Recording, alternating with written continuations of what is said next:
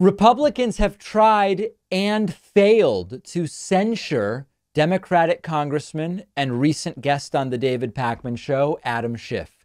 There's something really funny going on. And the details of the Adam Schiff thing is like, I could tell you exactly how it failed and what they were trying to do. It doesn't even matter because these aren't serious people.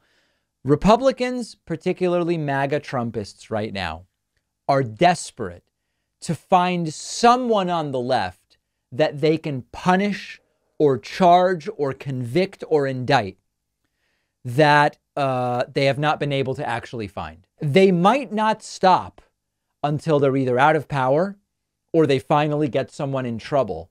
But it is so brazen and so transparent and so pathetic.